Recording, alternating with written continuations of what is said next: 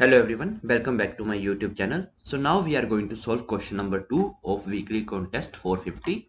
Minimum swaps to sort by digit sum. Okay, so this problem is actually very interesting. Okay, so let's read the problem statement first. You are given an array nums of distinct positive integers. You need to sort the array in increasing order based on the sum of the digits of each number. Okay, if two numbers have the same digit sum, the smaller number appears first in the sorted order. Okay, so here see this example number 3. If you see, so sum of digits is 9. Here 4 plus 3, sum of digit is 7. 3 4, sum of digit is 7, and here 1 6, sum of digit is 7. All right, so now this here first we have to sort based on the sum of digits, right? So here 9 is greater than all this. Okay, so this 18 is going to come in the end only, right? And then all these are having the same sum, right? So then we have to sort them based on the number, like 16 is going to come first, then 34 is going to come, and then 43 is going to come. Okay, so this is how we have to sort our nums array, right? So you are given an array nums of distinct positive integers. You need to sort the array in increasing order based on the sum of digits of each number. If two numbers have the same digit sum, the smaller number appears first in the sorted order. Okay, we have to return the minimum number of swaps required to rearrange nums into this sorted order. A swap is defined as exchanging the values at two distinct positions in the array. Okay, so now let's see example number 1. So 3 7 sum is 10, and here 1 0 0 sum is 1. Okay, so 100 is going to come first, and then 37, right? So only one swap is occurring, right? Here just one swap, right? One swap between them. Okay, so compute the digit sum for each integer. 3 plus 7 10, and here 1 10 1. Sort the integers based on the digit sum 100 and 37. Swap 37 and 100 to obtain the sorted order. Thus the minimum number of swaps required to rearrange nums is just 1. Okay, clear. Now see this example number 2. Here sum is 4, here sum is 5, here sum is 6, here sum is 7. Okay, so no need of sorting right here. So compute the digit sum for each integer. You get 4 5 6 7. Sort the integers based on the digit sum. The array is already sorted. Thus the minimum number of swaps required to rearrange nums is 0. Okay, now see this example number 3. Okay, so here first, okay, so this 18 is at 0 index initially, this 43 is at 1 index, this 34 is at 2 index, okay, and this 16 is at 3 index. Okay, and we calculate these sums also, right? Now let's sort. Okay, let's do one thing. Let's create one list. Okay, so in that list we will add the digit sums. Okay, we will add the original numbers, and we will add the indexes. Okay, so let's create one list of int array.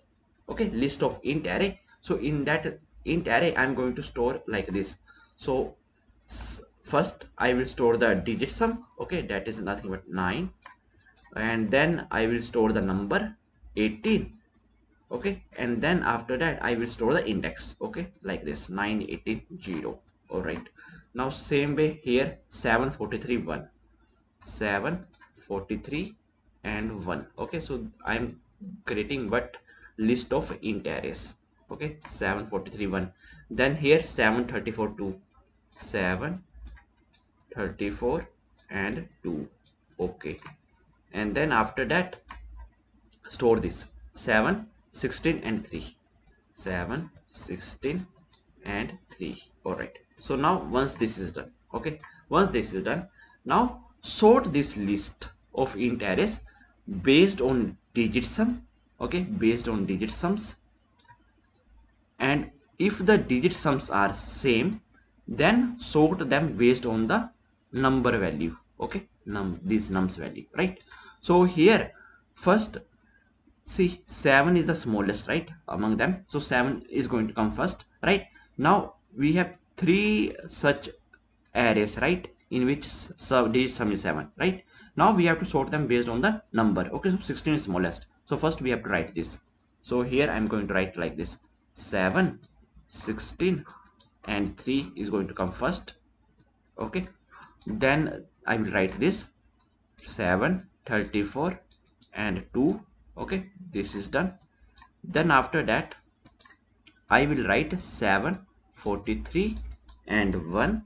Okay, and then after that I will write this 9 18 and 0. Okay, 9 18 and 0. All right, so now this is nothing but again list of digits. Okay, I just sorted this list. So I sorted this list based on digit sum, and if digit sum is same, then I sorted this list based on the numbers. Okay, now here if you see here, this is coming first, right? This is coming first. So this originally this is at 3, right? Originally if you see, this array is at 3 index. Okay, so at 3 index, but now in the sorted it is coming at 0 index. Okay, this 0 1 2 3. So this was 3 and this 3 is coming at 0 index. Okay, and if you see this one 734 2, so this is was at 2 index. Okay, so here if I write index, these are the indexes na, 0 1 2 and 3. So this was originally at 2, but now it is coming at 1. Okay, so this originally was at 2, now it is coming at 1. Okay, now see this was originally at 1, but now in our sorted list it is coming at 2. Okay, now this is was at originally at index 0, but now it is coming at index 3. Okay, this is done. All right, so here I just pointed out that initially it was at 3, now it is coming at 0. Initially it was at 2, now it is coming at 1. Initially it was at 1 index, now it is coming at 2. Initially it was at 0 index, now it is coming at 3. Okay, so now here what you need to do, just run one loop. Okay, and what is the total size is 4. Okay, so run your loop. Okay, j is equal to 0 to, you can say j until 3. Okay, 0 1 2 3. Okay, oh, this we have to check. Okay, so now here we have to now calculate the cycles, right? So here 0, so 0 is moving to 3. Okay, so we are doing the swap now. We are doing the swaps here, right? Return the minimum number of swaps required to rearrange the nums into this sorted order. A swap is defined as exchanging the values at two distinct positions in the array. Okay, so here see, this 0 is moving to 3. Okay, and this just mark this 0 as visited. Okay, so first we are starting from 0. So 0, from 0 we move to 3. Okay, so this is a first cycle. Okay, first cycle. Okay, 0 to 3, then jump to this 3. Okay, 0 to 3 moving, now 3 to 0. Okay, 3 to 0, so this is one more cycle. Okay, 3 to 0, so just mark this 3 as visited. Okay, so 0 to 3 and 3 to 0, and now see 0 is already visited. Okay, so that simply means that this is one cycle. Okay, so we have to form one cycle. Okay, until we reach to the already visited value, right? So here from 0 I move to 3, and 3 I move to 0, and now 0 is already visited. So this is one swap, this total is one swap. Okay, but here two cycles are there. This is one cycle and this is two cycle, right? So this is cycle 1, this is cycle 2. Okay, and we have already wasted 0 and 3. Okay, this is wasted and this is wasted. Now this is done, right? We again reach to the one wasted. Okay, so just we have to calculate the total number of swaps now. So in swaps, just initial value of swaps is 0, take that. Right now in the swaps, just add swaps plus this cycle swaps 2, right? Cycle, how many cycles are there? 2, right? One is this and one is this, right? 0 to 3, then 3 to 0. Okay, so cycles minus 1 2. Okay, because here we have to take it 1 only. Okay, so this 2 is just 1. Okay, so here what you need to do, swap is 0 initially and cycle is 2 minus 1, so you are going to get 1 only. Okay, so this is number of swaps. Okay, now you move to this one. Okay, 1 to 2 you move. Okay, one cycle, mark this 1 as visited. Then 2 to 1, there is one more cycle, mark this 2 as visited. Now 1 is already visited, so stop here. Okay, so these are visited, now done. Okay, so initially you rise at this, then this. Okay, and again you have to calculate this swaps. Okay, so in first swap 1. Okay, previous value of swap is 1, and now cycle again 2 minus 1 1, so you are going to get 2. Okay, total value of these swaps. Okay, now this 2 is already wasted, no need to continue. This 3 is already wasted, no need to continue. So in the end total swaps is coming out as 2, so that is your output. Okay, so you guys will get much better understanding with the code. Okay, so let's understand the code now. So here first calculate the length of your nums array, then we have to store the digit sum, value and original index in the list of int array. So here I am doing that same thing. Okay, so first we are storing the digit sums, we are storing the numbers and I value. Okay, and you already know how to calculate the digit sum. Okay, so it is very easy.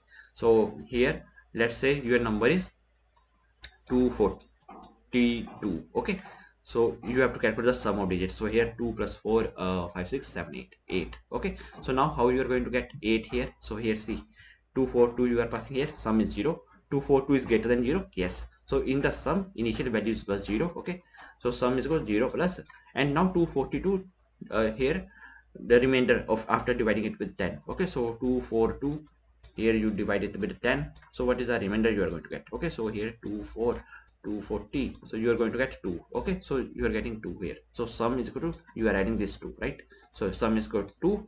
Now your new number is divided by this 242 divided by 10, so your this value, okay, 24. So this is going to be your new number, okay, 24. Now again number is greater than 24 is greater than 0 again, so again 24 modulus with 10, you are going to get the remainder as 4. Okay, that simply means this digit. So 4 plus 2 6 is your new sum value, and number is equal to 24 divided by 10, you are going to get 2. Okay, now next time number is again greater than 0.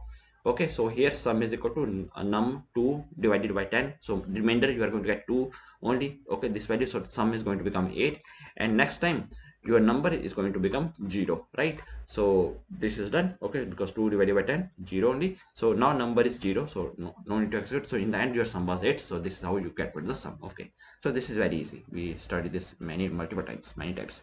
So now after that we have to sort by digit sum and then by value. Okay, so sorted list dot sort. So two parameters are there, a and b. So first we have to sort them. If a of 0 is not equal to b0, then we have to sort them based on their digit sum. Okay, otherwise we have to sort them based on their nums of I value. Okay, so simple function for that. Okay, so a and b are two parameters. So first we are comparing the values at 0 index of these two parameters, a of 0 and b of 0. If they are not matching, okay, then just compare them based on a of 0 and b of 0. But if they are matching, then just compare them based on a of 1 and b of 1. Okay, so this is for that. Now after that we have to map the original index to the sorted position. Okay, so I'm going to create one index map of same length, and then I'm index map sorted list dot get I 2 is equal to 0. All right, so here this is the step, right? 3 is mapped to 0, 2 is mapped to 1, 1 is mapped to 2, 0 is mapped to 3. Okay, so this is the step for this index map sorted list dot get I and 2. At 2 what we have, the original the actual indexes. Okay, so I am mapping them with the this new values. Okay, so here see 3 0 2, this 1 1, this 2, and this 0, this 3. Okay, so this is what I'm doing here. Okay, now we have to find the cycles, so I'm creating one listed array. Okay, so now here initially all the values are false, right, in Java, and here swaps is 0. Now I am iterating, running this loop, I is equal to 0, I less than n, I plus plus, and here I'm checking if I have already beasted this. Okay, then I have to continue, or if the index map of I is equal to y. Okay, so that simply means if this 3 is equal to 3, okay, if this 0 is equal to 3, then there is no requirement of swap, no? So we are just continue. Now we are, after that we are calculating the cycle size. So I'm taking the cycle size value is 0 and j value is equal to I. Now here I'm checking why we have not listed this j. Until then we have to do, so first we have to mark this true, and then we have to update j as index map of j. Okay, so here 0 to 3. Okay, the next time I'm checking 3. Okay, so that's the step I'm doing here. Okay, j is equal to index map of j, and then I'm incrementing the cycle size. Okay, so we have to only stop when until this is condition is satisfied. Okay, until if it becomes true, then we have to stop. Okay, we have already visited that particular step. Okay, now if your cycle size is greater than 0, then in the swaps you have to swaps plus cycle size minus 1. Okay, so this is what we are doing here to calculate the swaps, right? And in the end just return swaps. That's it. Okay, right? So we are able to pass this complete solution, right? So I hope that you guys are clear with question number 2 of weekly contest 450. If you guys still have any doubts, then please feel free to ask in comment section. Till then, keep coding and keep practicing. Wish you guys in the next video. Thank you. Bye bye.